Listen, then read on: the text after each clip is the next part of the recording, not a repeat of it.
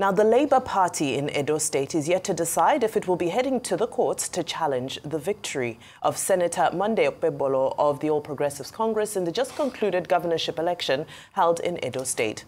Mr. Okpebolo polled 291,667 votes to defeat Asoego Dalo of the People's Democratic Party, who scored 247,274 votes, while the Labour Party's Mr. Akpata came third with 22,763 votes.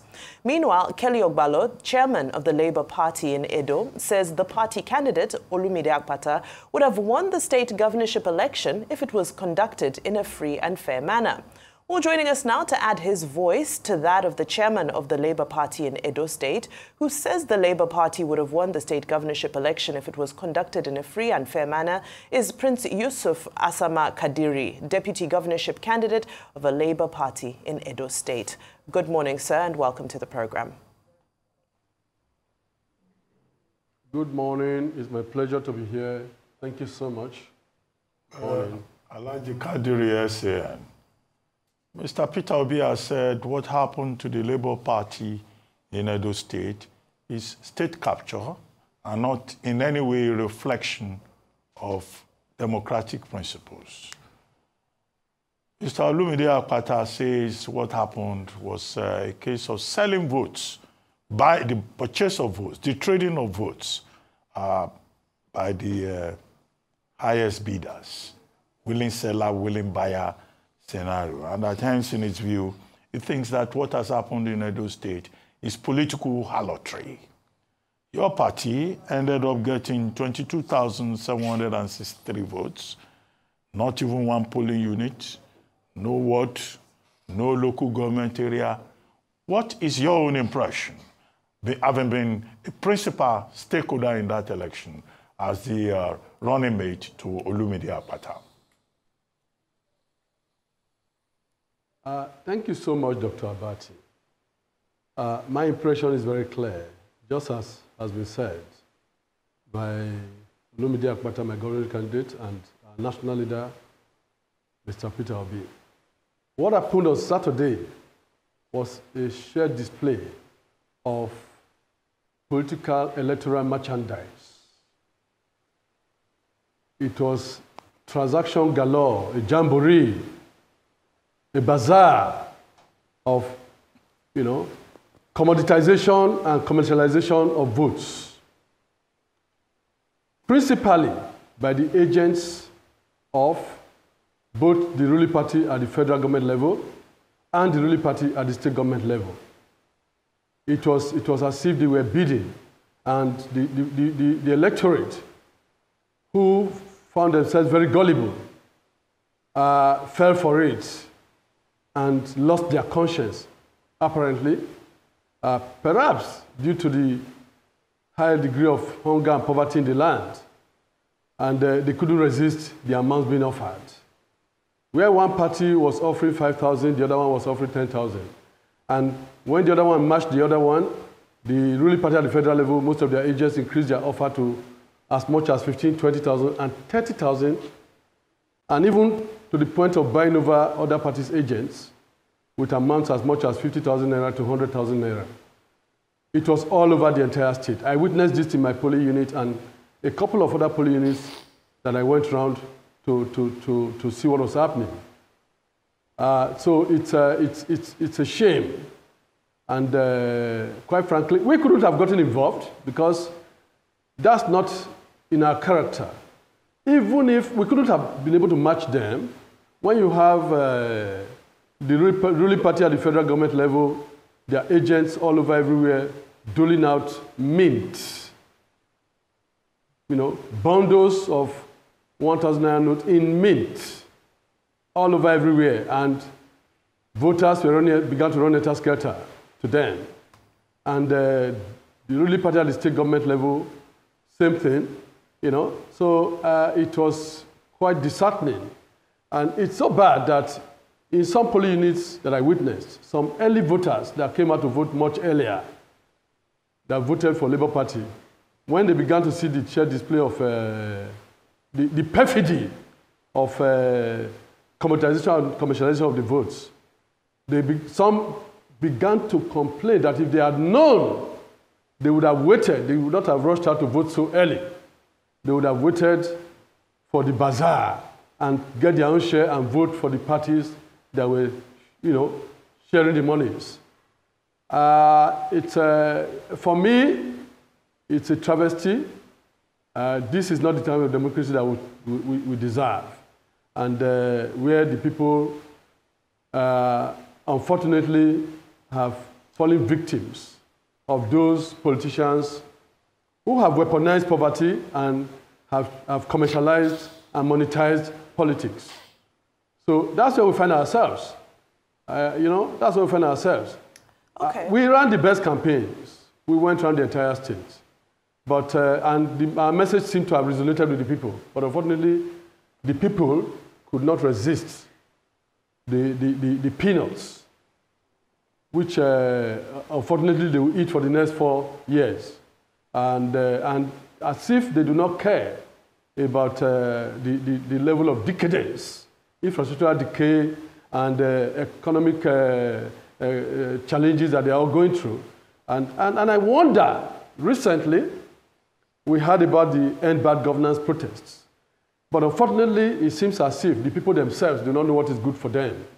They would rather, eat the peanuts today. Okay, let's suffer for the rest talk of about the people. Let's talk years. about the electorate. Of course, we saw voter apathy, widespread voter apathy, with, of course, voter turnout only registering at a meager 22%. However, having said that, in 2023, in the presidential election, Edo State registered as a Peter Obi state, if I may call it that. Why do you think this Peter Obi effect is not translating in off-cycle elections and in elections where he's not on the ballot? I remember when we interviewed Mr. Olumide Akpata here, he said, well, the Peter Obi effect is very much alive and well, and it's at play in this election, and it will play in his favor. So, yes, we can speak about those who came out to vote and were agreed, to be part of a transaction with regards to selling their votes. However, there's a large percentage who didn't come out to vote at all, and we would have thought that the Labour Party would have appealed to those people. What is going on with the Peter Obi effect? Yes, I think in our campaigns we did our best to appeal to the people, and we had huge followership, organic followership. But I think to a large extent, the people seem to be very despondent. And the concern, even during our campaigns that we always had, the questions we always asked is, are you sure our votes will count, even if we vote for you? And that mirrored the minds of the people, that, okay, even if we vote for you, are you sure our votes will count? And they still reminiscent in their mind what happened in the national election last year, and of course how the cases went, through the entire gamut of the election petition process and the eventual outcome. So that, to a large extent, dampened the spirit of the people. And we did our best during our campaigns to educate the people, to assure them that votes will count, and based on the assurances that we received from the electoral umpires and the law enforcement agencies, it's difficult for us to fathom what would have prevailed in the mind of those who chose to sit back at home. The level of voter apathy is also very worrisome. But I think it's still part of that concern that even if we come out and vote, the votes will not count. To a large extent, that kept, recurring everywhere we went, day in, day out, from the people on the streets. Okay. Number one, did you buy votes? I've asked this question from other people, and I'm going to ask, did your party buy votes one way or the other? I mean, was there any form of inducement? I didn't expect anybody to tell that they induced one way or the other. So like I did ask Mr. Shraibu yesterday. Secondly, is your party going to go to court? Do you believe in the legal process? Thirdly, do you have evidence of all this other political party doing all this shenanigans? Are you going to also press the case in court? Fourthly, were you denied also the chance at the coalition center? Because a lot of people say the results were manipulated largely in the coalition center. Yeah, first of all, you've asked so many questions, Rufai, so did you buy votes? Take them one after the other. Would you go to court? We did not buy votes. We did not buy votes. We could not have bought votes, and we could not have gotten involved in that shenanigan. And even if we had the resources, which we don't have, you can imagine where you are, confronted with a situation where agents of state power are, doling out these monies. I'm not sure are from individual efforts, individual labor, but from our commonwealth. On both sides, both APC and PDP. So we could not be able, we couldn't have competed with them. And we told ourselves ab initio that, look, as a matter of principle, this is not something we can even get involved in because our mission is very clear, our message is very clear, to rescue the people from bondage. So we cannot get involved in that kind of bazaar. So we did not buy votes, we couldn't have bought votes. And even if we had the resources to, which we do not have, we could not have been able to match them, it's not in our principle to get involved in that kind of shenanigan. So we did not buy votes. Secondly, are you going to go to court? The second question is whether we'll go to court. Yeah. Yeah, well, as of this moment, we are still gathering, reviewing everything, consulting within our party, amongst ourselves. And in no distant time, very soon, our position will be made clear to the public. Okay. The consultation is still going on. Another question I ask is, do you have all the evidence of all that shenanigan that happened? All the evidence of how you say people manipulated the process? And what's your take on what happened at the collation center? Because a lot of people said the results went awry at the collation center. Yes. That in itself was another level of the fraud that infested the electoral process. You see, huge numbers of security agencies were deployed to the ground. And that created a semblance, a guise of peaceful conduct of the elections. But in actual fact, the vote buying and commoditisation exercise was going on under the full glare and watchful eyes of most of the security agencies. On some occasions, I had to place calls to some, drew their attention to some when things were drawn to my attention, or the ones I cited by myself. But they just looked the other way, as if they didn't care, or they were compromised, or they had a standing instruction not to interfere with especially areas where the ruling party at the federal government level, their agents were, openly and brazenly paying for, bidding for votes. And I'm trying to remember your next question again. Sorry, Rufai, can you? No, I'm just saying, if you've answered what happened at the collation center, I'm just saying, hope you people are collating all these facts. Do you have facts at all these shenanigans happen? Do you have pictorial evidence of vote buying and other things that are happening? We have some pieces of evidence, but it wasn't just in one location, it was across the entire state. And it was like a thunderstorm. There are pieces of evidence. At the collation center, that was where further magic was done. Where mutilation and tampering with results, began to occur in a clandestine manner. And we are victims because there are some polling units where we got reports from our agents that no matter how bad it was, some committed voters who still voted for us, but at the end of the day, when those things go to the collation centers, especially at the local government collation centers, that was where the main fraud was done.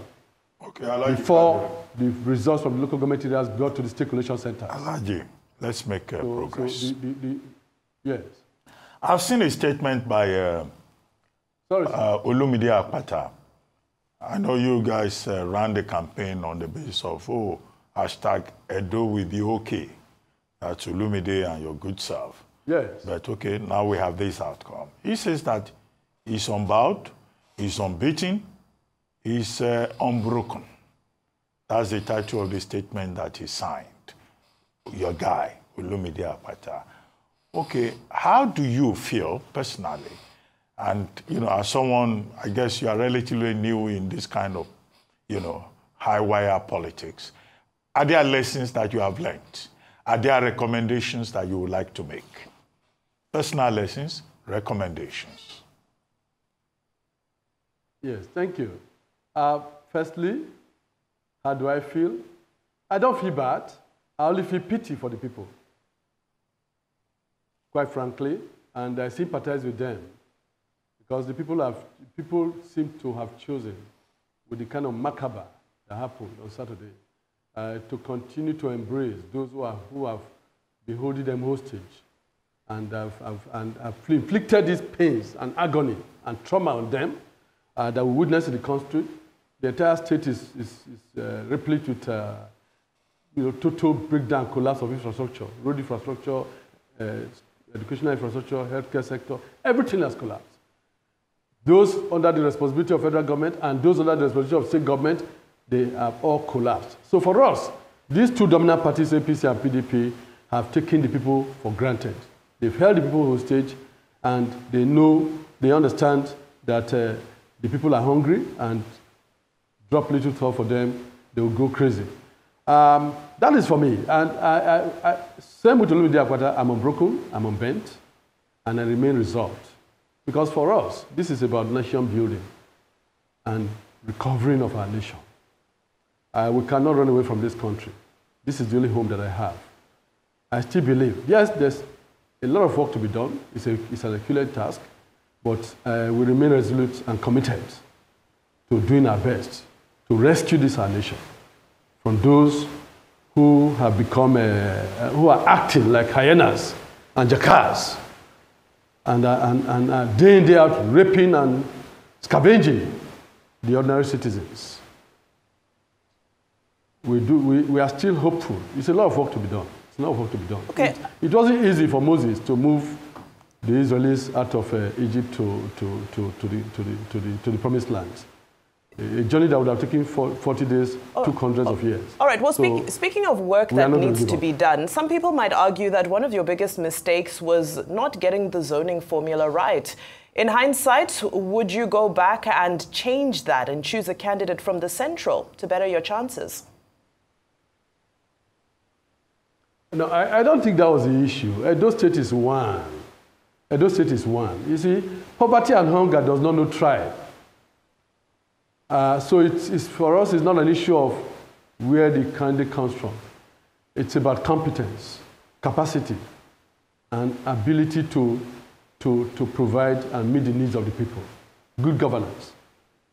The good governance is not rocket science. The people have been deprived of good governance for too long, and they more or less seem to think that it is now the norm to live in this perilous condition that they've been subjected to.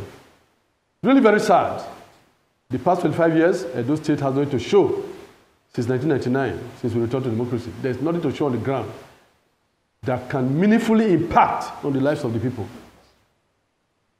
You know, these two dominant parties, APC and PDP, have run the affairs of the nation and the states, turn by turn. And they are tossing the people around like football. It's unfortunate. Okay. Real quickly, you guys... But we're not going to give up. Okay, real quickly, you guys claim that if the elections were conducted in a free and fair environment, you would have won. And I keep hearing this assurance that, oh, we can actually win this. Can you give us empirical proof? Because you guys did not even get 100,000 votes. You came a distant third. You got 22,000 votes, while others got over 291,000 votes and 240-something votes. So can you give me empirical proof? And correct me if I'm wrong, you never won any polling unit. Even the candidate Olumide Akpata did not win his polling unit. I'm not sure you won yours either. So can you give me empirical proof to your path to winning the election? Because I don't understand when you guys keep saying you won, you won, you won, you won. You didn't do well. Rufai, in a free and fair atmosphere, we would have won the election. That's not in doubt. That's an assumption. The people, it's unfortunate. That's an assumption. No, yes, you didn't show workings. We are the only political party that really... You didn't show we are the only workings. ones that really campaigned. If See, if you were... We didn't just organize rallies. So, with due respect, if you were close, we went like around the PDP, at least we'll say, oh, there was a path to winning it. Because you say you were going to go to court. When you go to court, what do you want to prove and say, okay, upturn the result in my favor? Where are the numbers to show? I just want empirical proof. I have not said that we are going to court yet, Rufai. I said okay, if you go to we court. are still consulting internally as to whether to go to court or not. Yes. Rufai, you see, it's a horrible situation. We are the only ones that really campaigned in true sense. We went around the states. Every local government, 18 local government areas, 192 wards. We spoke to the people. We were able to gauge the pulse of the people, and everywhere we went, we could see the level of disillusionment and deprivation and the desire by the people for a change. Similarly, though, and we were very, very confident. And because most of the people that we met, were a kind of organic crowd, unlike those who organized a kind of a jamboree kind of rally only at city centers, we went to the remotest villages. We saw the condition the people are in, and the people expressed themselves. So that gave us the assurance and the hope. But you see, what turned down on the election day, with money playing around, what do? Some of the people who ordinarily had said, yes, we are voting Labour.